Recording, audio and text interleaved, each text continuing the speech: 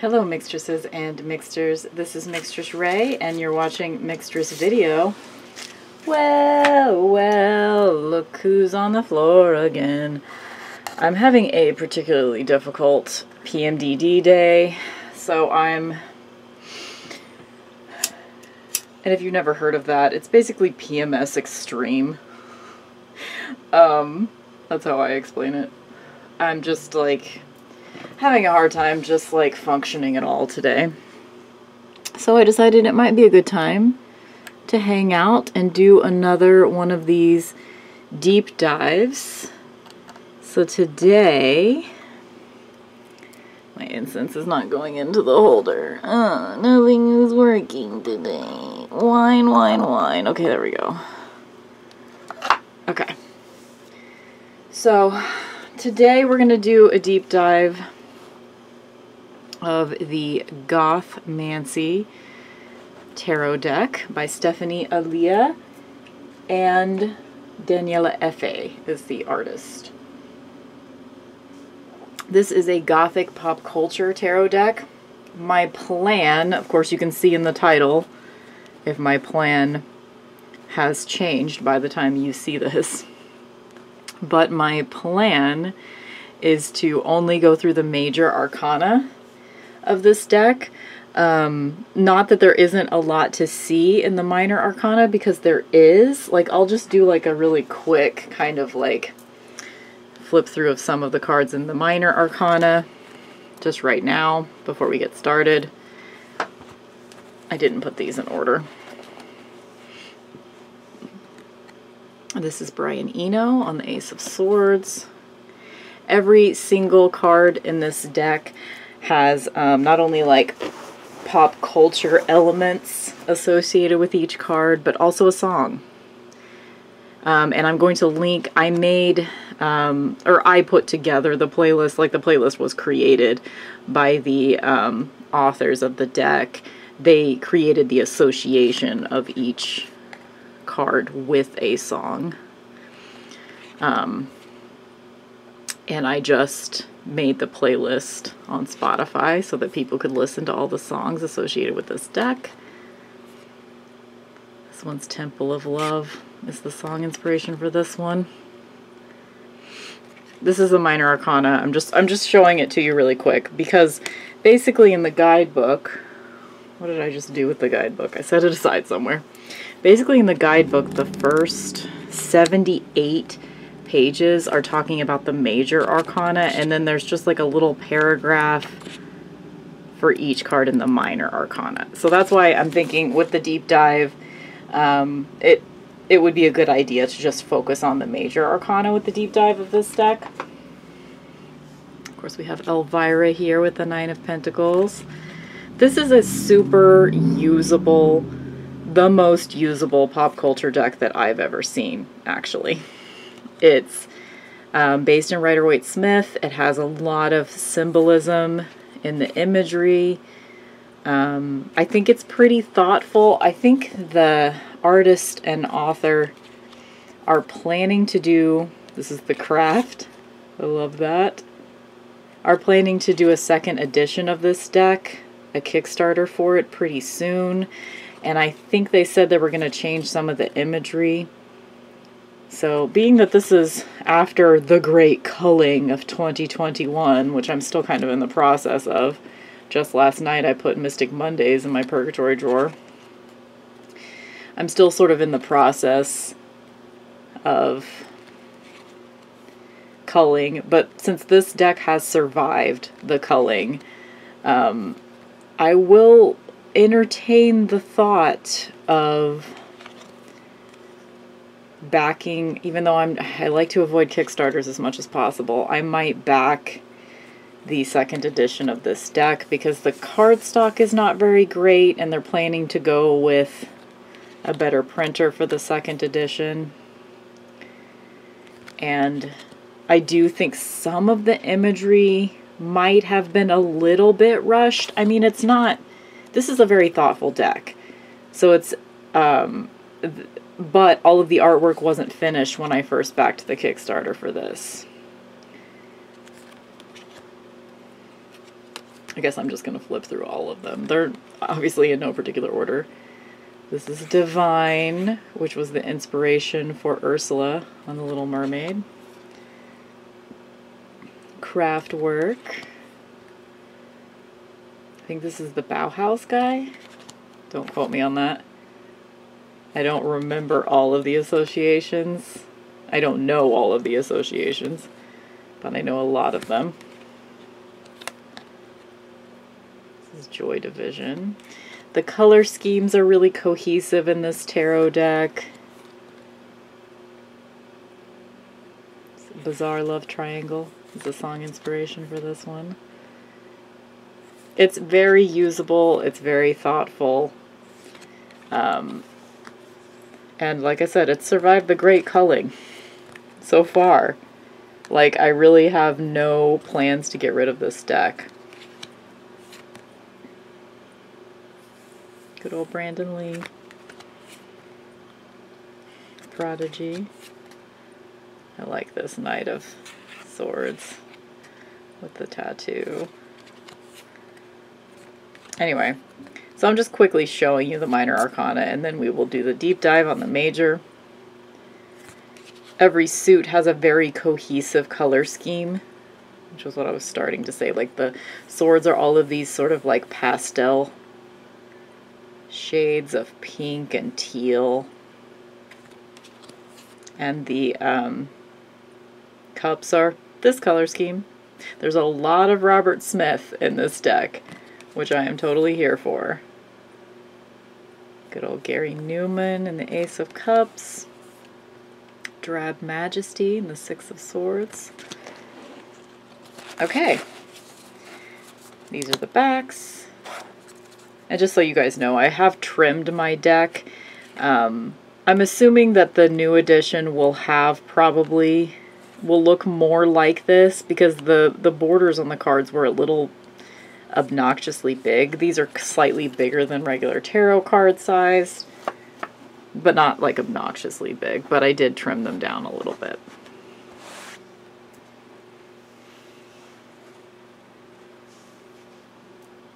Okay, so I've only done one other in this series so far, but the general plan, so I'm trying to get, it's distracting me that I have like, should have moisturized my hands before I started this, but I didn't. Okay, so I'm going to just I'm going to read the first little parts of the guidebook with you guys. Gothmancy, Divination, and Darkness guidebook. And there's like thanking the backers. Okay, let's read like this little introduction here. Gothmancy, Divination, and Darkness, inspired by many great artists and my love of tarot, alchemy, and the goth, punk, and new romantic subcultures. You will find numerous inspirations and Easter eggs throughout the deck. Okay, I'm not going to put the guidebook in front the whole time. Easter eggs throughout the deck from music, film, literature, the occult, mythology, history, and more. I hope you enjoy finding them and that you enjoy this unique deck made for kindred spirits like you. The tarot is a tool for transformation if we allow it to be. Although the times change, the tarot's quintessence never does. Like our souls, it is prima materia, the original universal material. Okay guys, it is now like an hour later. I'm going to have to do something that I don't do very often, which is edit. So I realized I got up to like the Empress the first time I was recording this, and I realized that this book is too dense for me. Doing a deep dive for me is not going to be helpful if I read all of the guidebooks. So basically what I've done, I spent like about, I don't know, 30 minutes or so going through all the major arcana and sort of highlighting some of the main things. So I am going to read for you parts of, I tried to highlight, I'm going to read for you the song inspirations and the little paragraph in the guidebook that describes why the song was chosen or describes the song itself. I am going to read for you little bits of symbolism when the guidebook is actually discussing the symbolism within the card. I'm going to read that part, but I'm going to skip over almost all of the alchemy stuff unless it's specifically referring to symbolism that is showing up in the card, because for me personally, the information that is in the guidebook is kind of chaotic. It's basically a display of a lot of information and a lot of symbolism and a lot of alchemical stuff that was used as inspiration for the deck, but also used to explain the meanings of the cards the way that Stephanie Aaliyah sees them.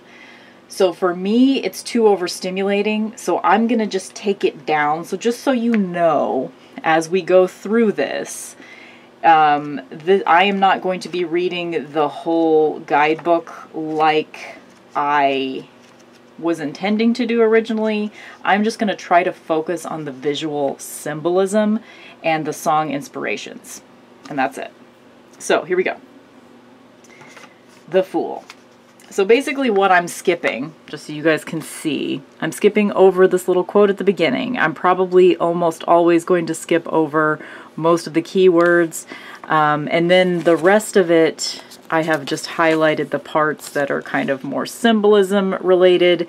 And then the song inspiration I will read for you guys as well. But I'm going to skip over most of like the alchemy and the occult sections unless they directly refer to symbolism in the cards, visual symbolism in the cards. This is probably very useful for somebody that likes all of the information. For me, if there's a lot of information presented, I'm not going to be able to take it all in. So I have basically just simplified it for myself. Sorry for the super long explanation for why I did this, but yeah, here we go. So, the Fool, divine protection. The Gothlings, White and Persephone. So those are the Gothlings that you will see throughout the major arcana. Are ushered through a storm by a winged figure, the magician. The magician is also represented as Robert Smith. As they move past the storm, a rainbow breaks the gray clouds, signifying the magic and intervention of the magician. He feels a kinship towards them. Not long ago, he was in their place. Although they have experienced great trauma, he has saved their divine child, which I think is an alchemical concept, divine child. So I guess at this point they've been through some kind of trauma already. I don't know. The Fool is gifted divine protection and related to the number 0 and can travel freely throughout the deck. Traveling between the planes of dreaming, spirit, and the waking, a white raven appears. Only when people return to the teachings of the spiritual world will it do so. The raven, along with the magician, are witnesses to Persephone and White's spiritual journey. They, like the raven, are outliers. We do not know what the future holds, and yet we take our first steps towards it. The song inspiration is Lullaby by The Cure. Lullaby's rich and surreal visual landscape returns us to the imaginative worlds of childhood, where the world often seemed threatening due to the newness of experience. The Spider-Man in the song is the familiar monster under our bed, but fear is also a teacher. When fear no longer rules our mental landscapes, our monsters have nothing left to feed on. They must leave, transform, or starve. As I'm reading that, I don't think I want to even read the entire description of the songs either, because for me, I'm just getting too confused with all this information, even after what I distilled it down to. I think I'm just realizing, as I am now almost 3 years into my, tarot journey, that, most of the time, I need a guidebook that's short and sweet. Doesn't really matter. I mean, if it is a super dense guidebook like this one is, I can always just do what I've done here and highlight the parts that don't confuse me and stick to those. But yeah, I think as I go through this sort of deep dive journey, I'm probably going to discover more and more that guidebooks aren't always helpful to me. I like to know that there's a reason that the White Raven is here, but I almost feel like if I had just looked at this card and known all I would need to know here is the Magician is helping the fools, White and Persephone, and the Raven is also here as a symbol of divine protection, and that's all I really needed out of all of that. So hopefully I'll be able to do that with this entire major arcana. Hopefully I'll be able to like actually distill for you guys the pertinent symbolism so that if you are like me, you can gain more of an understanding of this deck without being lost in all of the details. Okay, the Magician. The Magician has his 4 symbols. He's got the lilies and roses. He is represented by Robert Smith. The Magician is surrounded by roses, creation of beauty, and above his head is the Ouroboros, a symbol of immortality and infinite cycles. Upon his shoulder is the White Raven, so the White Raven gets carried over from the Fool. So that's important for me to know. Nature is an observer and animal. Upon his shoulder is the White Raven, nature as an observer and animal consciousness. I like that. If we are willing to put in the time and effort, we are rewarded by giving form to the intangible. Music has this quality. It lifts us above our human struggle, transporting us to previously unimaginable worlds. It heals and empowers us, a reminder of our greater purpose and what makes us human. The song inspiration is A Forest by The Cure. The forest starts with a dreamlike, nightmarish atmosphere. Robert runs into this forest to search for a girl, becoming lost in its depths. He realizes the girl was never there. When our mind plays tricks on us, this is the Magician's trickster quality. For me, I associate the forest with the Moon card. So for me, the song association doesn't work, but I am totally happy with seeing Robert Smith as the Magician in this deck. I love the fact that we see Robert Smith represented several times throughout the deck because my favorite band is The Cure. It's one of the reasons why I connect to this deck. Honestly, like I said before, I don't really connect to the alchemical aspects of this deck because that kind of stuff is just a little too prescriptive to me. Like, I don't really like spiritualities that are kind of like, this is this, and all of the capital letters, and blah, blah, blah. And, like, that doesn't work for me personally. But the symbolism within this deck, I feel like it's there, but you don't have to engage with all of it. You know, that's kind of how symbolism is everywhere. You can engage with whatever aspects of symbolism work for you. And it's there for you if you want to go deeper. So maybe later in life, I'll suddenly get super into alchemy, and this guidebook will be here for me to teach me a lot about alchemy. And this deck will be here for me to teach me a lot about alchemy. But for now, I'm kind of ignoring those parts. High Priestess. The song inspiration is Rapture by Blondie. The Oracle.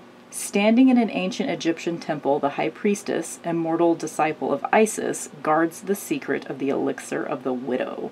We see the Sphinx, a tetramorph, whatever that means, acting as a guardian. Vampire mythos and lore represent the secrets of immortality and can be applied to alchemy and its stages, as well as being a metaphor for transformation. Blood is life. Our own bodies create. So we've got basically what we're seeing here is Debbie Harry as a vampire. And it also, like, part of the symbolism talks about, like, the cycles of menstruation a little bit. So my takeaway here is that we have Isis on the pillars. It doesn't really look like Debbie Harry.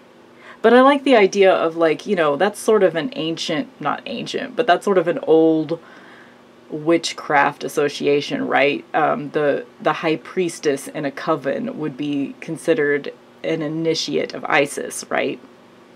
So that's an interesting, like, old school witchcraft association, I'd say.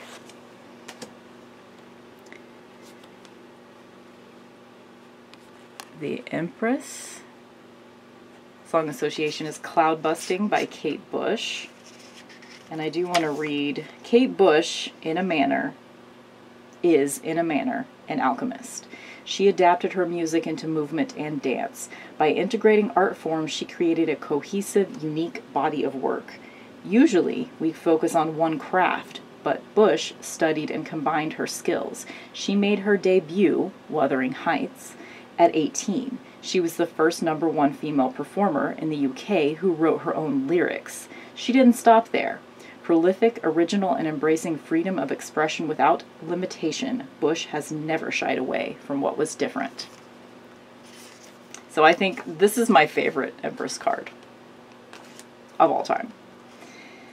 Upon her throne, the prolific Empress sits. Life explodes and flourishes in her presence, free and without restriction. Flowers blossom, trees bear fruit, harvests are bountiful. The Empress's crown has 12 stars representing her connection to the planets and zodiac, cycles of the months and other worldly realms. She holds the tree of life. Roses and dyes are laid at her feet. Her garb is decorated with stars and pomegranates. So these are, I guess these are the dyes. So just like, you know, art supplies, essentially.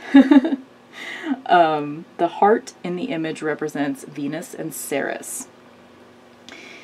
I just want to, like, a little gripe.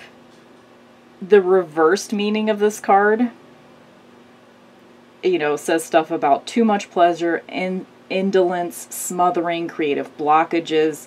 Fine, whatever. But then it also at the end says the mother in its opposite aspect, Kali, the destroyer. I do not see Kali as a reversed empress. I see her as an upright empress. Yes, she can be a destroyer, but she destroys for good reasons.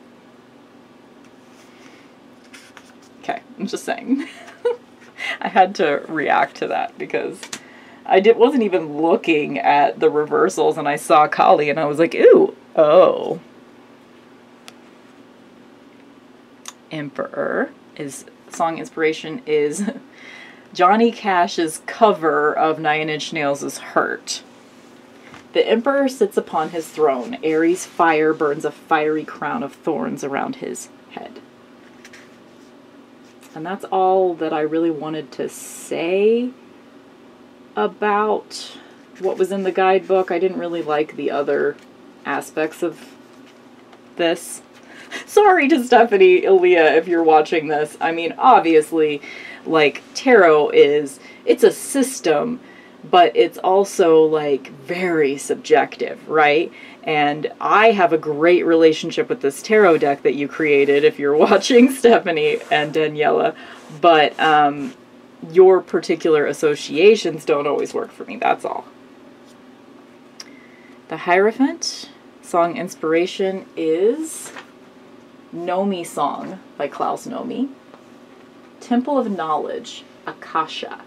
In this card, our gothlings are several years older. We see them as initiates. So here's White and here's Persephone.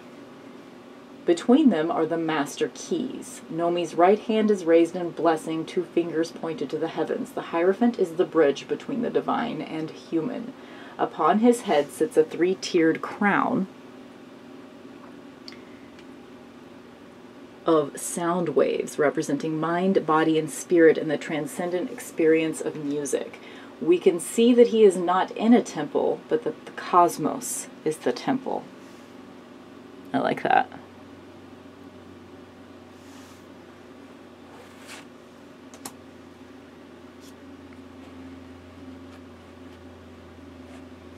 Susie and the Banshees, depicted on the Lover's card. I didn't highlight anything in this card. It is, I do like when you just look at the card, what you're seeing is the sort of dichotomies of the sun and the moon, the balance of light and dark, sun and moon, you know, like phoenix and swan, all of these, the imagery in the card really speaks to the lovers, but the description in the guidebook doesn't really reflect it in a way that makes sense to me personally. So that's why I'm not reading from the guidebook. So the song inspiration is The Last Beat of My Heart by Susie and the Banshees.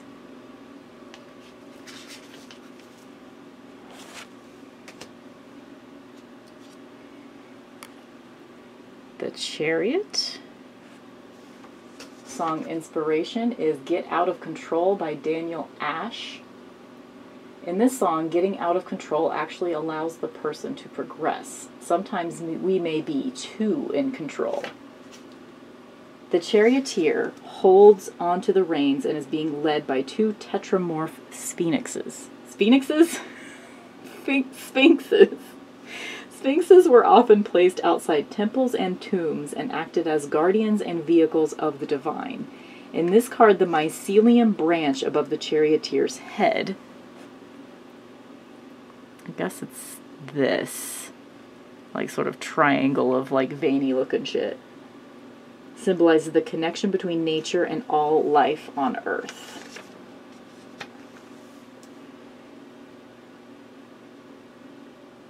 Riding a motorcycle, and we still have like the little moons, and he's got 4 arms. I don't think I've ever like looked this closely at this card before to notice that he has 4 arms. That's how overstimulated I get, guys. Didn't even ever notice that that charioteer has 4 arms.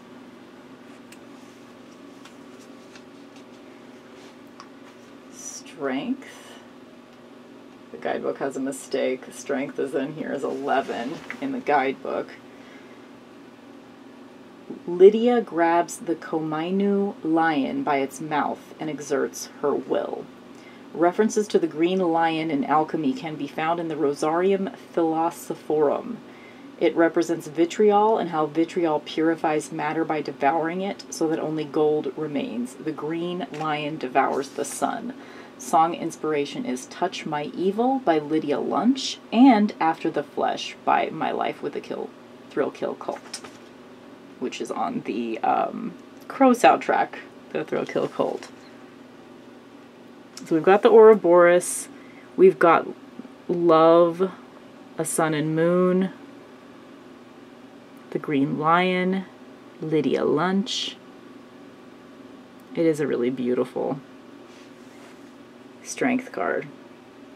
I like the heart because I do sort of see strength as being overcoming fear with love in general. The Hermit. This is Edgar Allan Poe. Everything is weird. What's happening? There he is. Okay. The hermit illuminates the darkness with his lantern. His winged familiar gives him access to the spirit realm as he searches for what others might fear. A pioneer of exploration of the dark side of the psyche, he has a loving relationship with shadow. In the pale, foggy moonlight, we see a white mountainous landscape. The lantern symbolizes Poe's exploration into the mysterious realms of the psyche. Song inspiration is Lonely by Tom Waits. Tom Waits is a Virgo, and in listening to his music, we get a sense of loneliness where one can feel like the hermit. We can be surrounded by people and still feel alone. We crave authentic connection. If we are lucky to find it and lose it, it is not easily forgotten.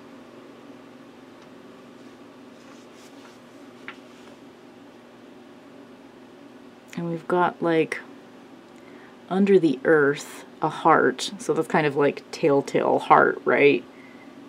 the telltale heart. And then the black cat, and then isn't there a like golden beetle or scarab or something? So I think that these three figures down here are just representing different stories by Edgar Allan Poe. Okay, so that's all I highlighted in that card. The Wheel of Fortune. The letters within the wheel in the Rider-Waite deck are an anagram spelling various words. Rota, Leo, Tarot, Orat, to speak, Torah, the law, and Ator, the Egyptian goddess of love, the sky, fertility, and women. It also symbolizes the four elements connecting to the four suits. A cherubim holds onto a throne of angelic lore. Originally, cherubim were fearsome angels made in the likeness of man, eagle, bull, and lion, guardians of Eden, and specifically the tree of life. The thrones represent divine justice, cosmic law, and harmony. The two together represent guarding of all life and cycling through the powers of circular motion and vibration. In our deck, we took the idea of the tetramorph and literal throne of God, absolute power that is generated by circular motions and cycles. We can see repeated themes of cyclical forces and motions, centripetal forces constantly reflected within our solar system and throughout the universe. They're universal laws. These are also expressed in mandalas and the Dharma wheel. If we understand these cyclic functions, we unlock universal truths that allow us to progress and use these forces in our favor. Song inspiration, Enamorada by London After Midnight. So basically what we're seeing here is the four figures symbolizing the four elements that we see in traditional Wheel of Fortune cards. We see like this sort of circular motion, and these interlocking circles are kind of making moon phases. And we still have sort of the alchemical, or the, whatever that was, the tarot, Torah, Orat, whatever, all that crap. We got all that crap in there as well. Cycles. Justice. Okay, now I have to find Justice again because it's in the wrong spot in the book. Okay, here we go. Wearing her raven battle helmet, the triad of the goddess Morrigan sits upon her throne in judgment. Dressed as the war crow, sitting beside her is her loyal companion the wolf, which represents instincts, reminding us that instinct sniffs out the difference between right and wrong.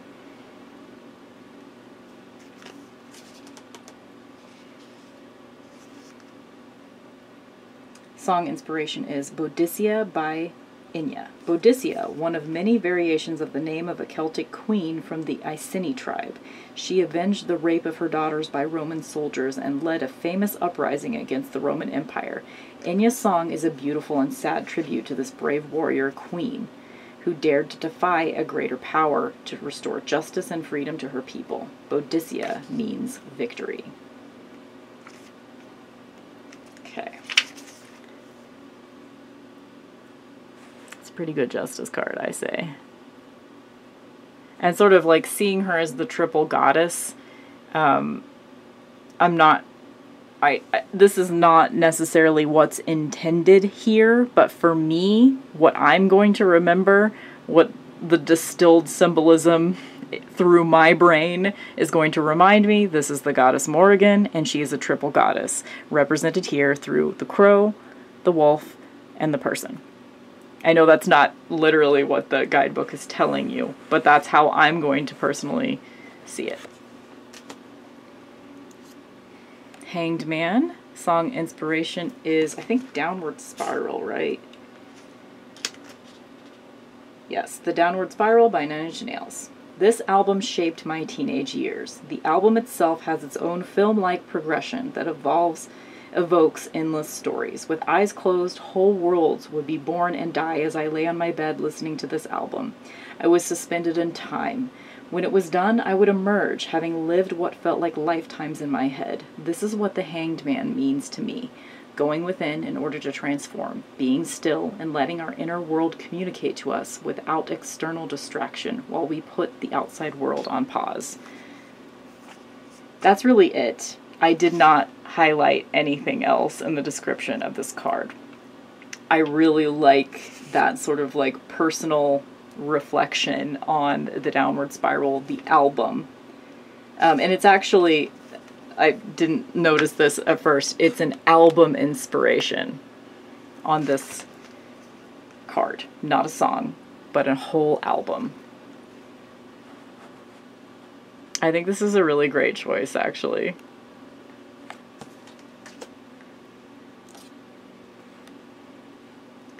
Here we have, I believe this is supposed to be, I just forgot her name. Oh my god. The chick that inspired Death in the Sandman comics. What is her name? Cinnamon Hadley. Oh my god, I can't believe I almost forgot that. And I asked Stephanie once if this was supposed to be her, and she said yes, alongside some other inspirations. The song inspiration is Resurrection by Christian Death. So I don't know if she was just being nice by saying yes, but to me, this is Cinnamon Hadley. Okay. Energy can neither be created nor destroyed. The destroying angel mushroom reminds us that death is natural and we are impermanent. So that's what we've got going on down here, is the, what's it called? Destroying angel mushroom. The black sun has been compared, so I think that's what this is back here, is the black sun, has been compared to the womb of the goddess and connected to Kali and the black bodhisattva, Terra. It is the idea that light comes from darkness. Despite its intense meaning and having been abused as a symbol, the black sun ultimately stands for the light that pierces the darkness. Only through chaos can new life be birthed. I like that. For the song inspiration, Resurrection by Christian Death, this song makes me think of vampires who, after a long lifetime of seeing all things around them change, save for themselves, eventually become world-weary and welcome mortality in order to seek a peaceful place for their eternal rest. Who wants to live forever? Maybe just for a few centuries.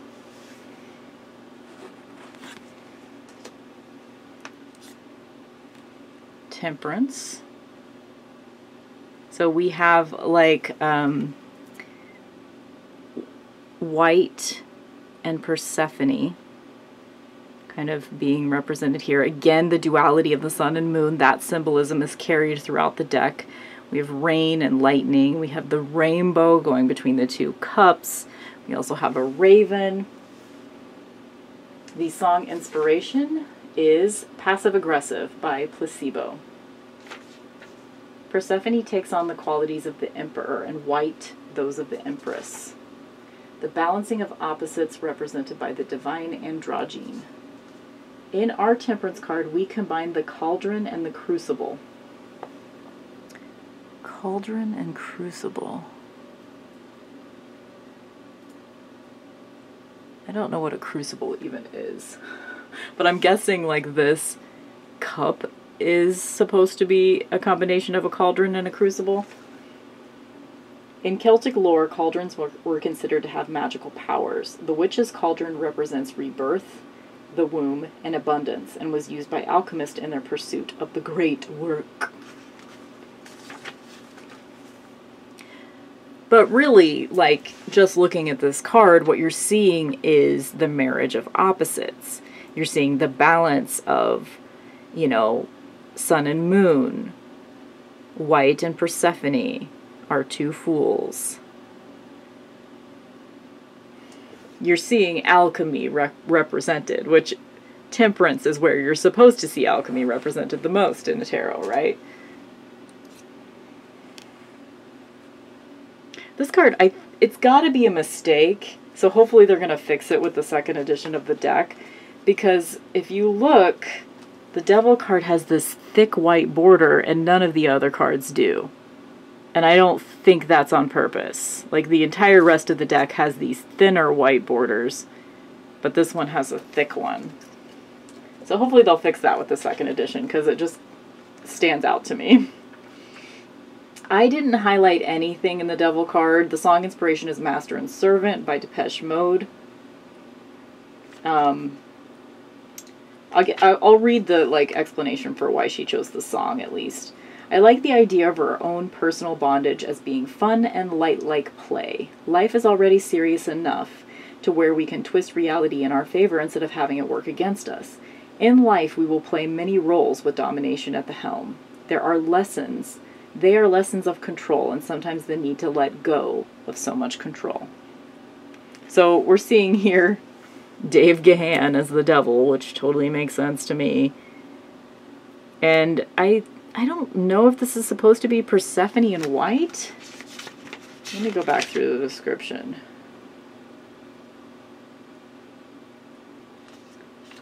There says something about Adam and Eve. This doesn't really look like Persephone in white, right? No, it's not, because Persephone is paler, and white has lavender hair. So no. But that would have made more sense, I think. Just personally, that's what I think. God, I'm so critical today. It's really just because of the extreme PMS that I'm going through at the moment. Maybe this is a bad day to do this, but I'm enjoying my aesthetic and I'm enjoying hanging out with you guys, so I hope that you will forgive me if I'm just being a little too harsh about this deck, because ultimately I love this deck. It's one of 20 decks I have left. So, the Tower. Persephone and White lived in a metaphorical tower before the magician intervened. They see that the collective is likewise imprisoned. So this is kind of like a Matrix interpretation of the tower, which I enjoy. This is actually one of my very favorite tower cards. Persephone takes the master key given to her by the Hierophant. So I guess this is this her? Is she the hands? Persephone takes the master key given to her by the Hierophant and unlocks the cage imprisoning the collective mind. We are all cast from the tower by a lightning strike. In mythos, a sign of divine intervention. Chaos ensues as people become aware of the nightmarish reality they were living in. We are now free, but also exposed. Song inspiration is Change by Tears for Fears.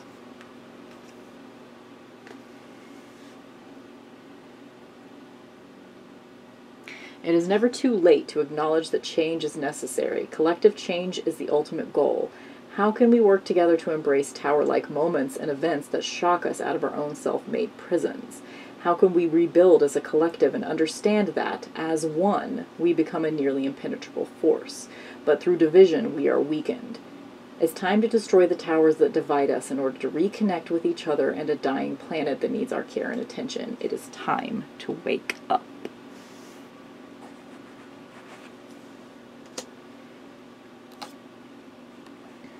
I know I'm very much alone in this, but I don't like David Bowie.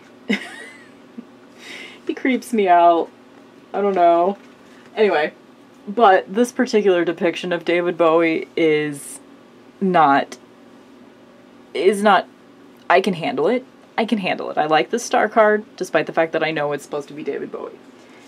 The song inspiration is Ziggy Stardust, cover by Bauhaus, and Space Oddity by David Bowie. White and Persephone are bruised and weary after the destruction of the tower. Oh, I thought based on that description that they were going to be in the card, but they're not.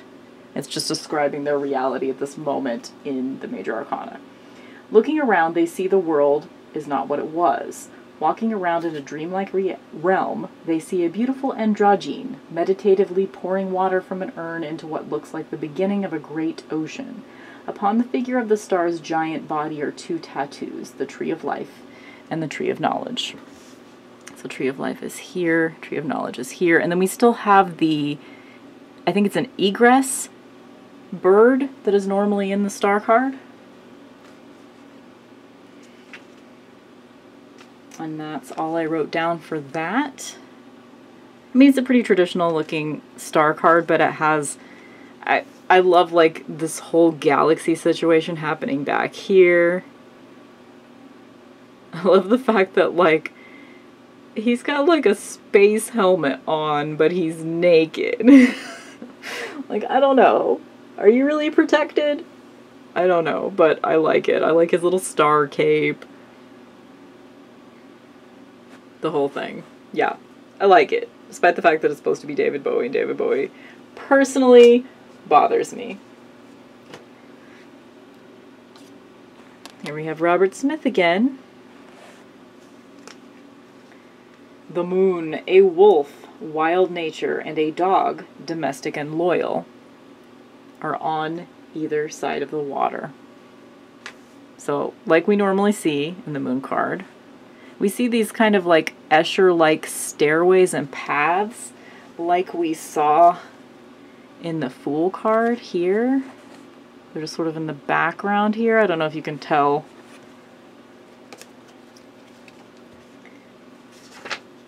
The dogs will not let us pass until we confront our fears. As we step upon the shore, we can see the beautiful spires of our eternal Goth city beckoning us forth. That's in caps, by the way. Eternal Goth city. Moon takes on the face. The moon takes on the face of the magician, letting us know we are never truly alone. We always had our guides to lead us back home. The song inspiration is Moon Age Daydream by David Bowie.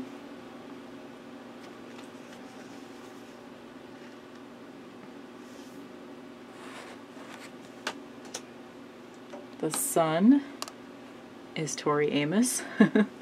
Kind of like, I used to really be obsessed with Tori Amos. I've seen her in concert 10 times. I've met her 3 times.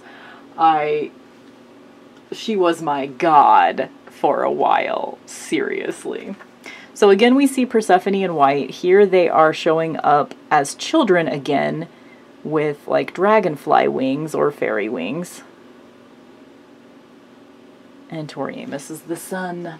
Persephone and white have passed the trials of the moon. The divine child that rests within the two is reborn and made anew. The sun watches as they play in a secret garden. Song inspiration Silent All These Years by Tori Amos. Although it may seem that we have lost these aspects of ourselves, they can always be reclaimed. Listen to their silenced voices and encourage them to speak again. So I like the idea of, and that's definitely something that I didn't know before I read the guidebook, is Persephone and White are 2 Fool characters that we follow throughout the major arcana, being reborn as children in the Sun card. I like the idea of like the child that you see in the Sun card is actually just a rebirth of the Fool that you see at the beginning. I think that might even change the way that I see, because normally I don't really like seeing a child in a Sun card, but from now on, if I do see that, I'm going to think of it this way, and I kind of like that. Judgment. This card has a lot happening. This card, it makes me anxious looking at it because of everything that's happening here. So we have like some figures being sort of like carried away by butterflies and some are being chained to the earth. So this is really a Judgment Day situation, right? Song inspiration for Judgment is Protest by Skinny Puppy. We can become dead to what is going on in the world, and we can create prisons for ourselves that render us immobile. This is us going with the flow in a way that is not conducive to growth or change. Sometimes we need a blaring trumpet to snap us out of this zombie-like state. It's time to wake up, dust yourself off, and greet the new world.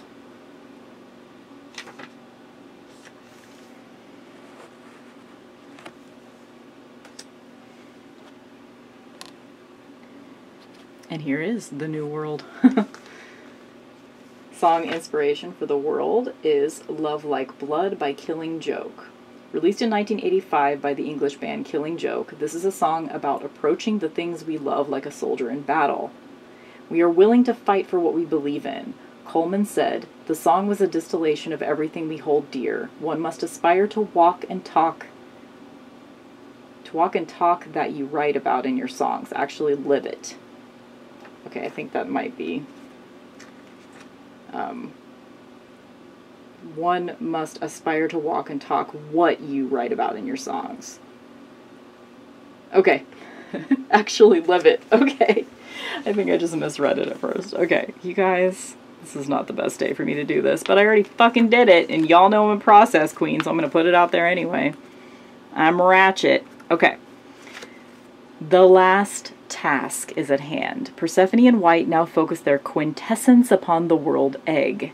They are birthing a doorway to the eternal city, where art and imagination are now but one of many of the strange laws that govern. A doorway to where human consciousness leads to creation and where the imagination runs wild and free. We have officially gone through the looking glass, uninhibited, the cosmic egg cracks, and the suits are born in the image of this strange new world. The suits are born in the image of this strange new world. But they don't really look different than the suits in The Magician. Whenever it said that, I was like, did they look different from the suits in the Magician card? But they really don't. They're the same images. Okay, where was I? The Animus Mundi, soul of the world, forged from their prima materia, protects this new world and has been revitalized, allowing humanity to thwart another great cataclysm. This sounds like some rapture bullshit, doesn't it? In time, the process will repeat, but for now we enjoy this new era. We have reached the end of the cycle. Universal will and spirit triumphs. So, I mean, the good news for me is that I have no memory. So, hopefully what I will take away from this process is what I want to take away from this process. Overall, the imagery in this deck supports my intuition. Like, again, any card in this deck that has a duality represented within it, you know, has a sun and a moon. So we've got a sun on Persephone's face and a moon on White's face. They represent different parts of the duality. Like sometimes one of them is light and sometimes one of them is dark, vice versa. We see Robert Smith / the Magician as a thread throughout the entire Major Arcana. We see them as a thread throughout the Major Arcana. I can see that this is some alchemical urn of some kind or vessel, and the world egg. There are symbols that I recognize within the deck. But overall, I just think the information, maybe I'm wrong. You know, maybe, I mean, obviously this is completely subjective, but for me, it's just too much information. Like, even me distilling the guidebook down to what I found to be, like, more about the visual symbols in the cards. Still, like, this video is over an hour long, I think. I mean, I don't really know because I've got to edit it together. I don't really know how long it's going to be. But anyway, for me personally, my conclusion, because I think at the end of most of my deep dives, I'm going to have to make a conclusion based on, like, did a deep dive into the guidebook help or hinder my process and my experience with the deck? In this case, I think it kind of, it didn't, I mean, I wouldn't say it hindered it because I did learn more about the deck than I knew before. The thread of, like, before I was just like, oh, that's cool, Robert Smith is in a lot of the cards, but really we're supposed to see, when we see Robert Smith, we're supposed to see the Magician, and the Magician is helping guide the fools through the deck. So I learned that. And I think that is helpful to me. But for me personally, I am putting this guidebook away. I mean, like, I will definitely refer to it again if I need to see what a particular song inspiration is. And I have highlighted parts in the guidebook that I do really find value in. And it's definitely a thorough guidebook with a lot of information.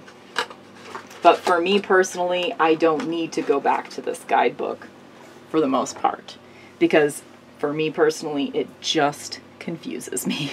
And that is nothing to say against the creators of this deck, because again, it's one of the only decks still standing.